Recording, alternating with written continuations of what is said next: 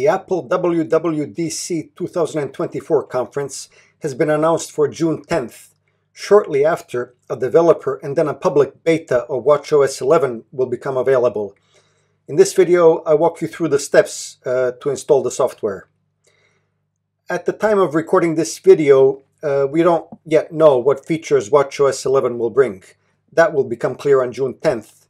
But the previous version represented a significant upgrade.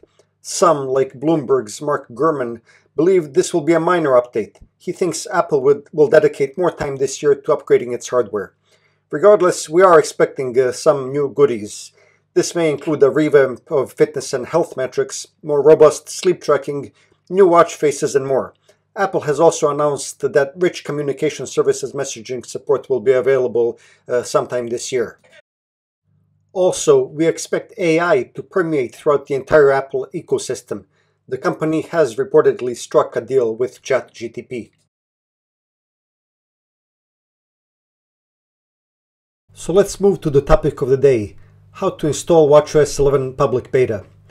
To start off, users must first upgrade their iPhone to the public beta version of iOS 18. This is a required step because the WatchOS 11 works in tandem with the most recent iOS version. In order to do this, you must sign up on Apple's beta software website.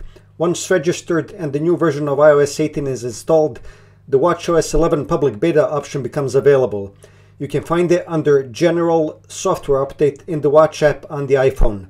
Users can then select this option to download and install the beta version to their watch. To access the WatchOS 11 beta, you'll need an Apple ID. You probably have one already, so just use that username and password to sign in. Optionally, you can also enroll in the Apple development program, but you don't really need to do this, and you can bypass this step to avoid the enrollment fee. Registration to the developer program does offer one benefit. It gives you a head start, as public betas typically come out a month earlier to those that are on this program. On the screen, you can see the devices that we expect to be compatible with WatchOS 11. They include pretty much everything since Apple Watch Series 5. As a reminder, installing early software versions carries risk like bugs and other problems. And Apple, of course, encourages you to report any issues you come across.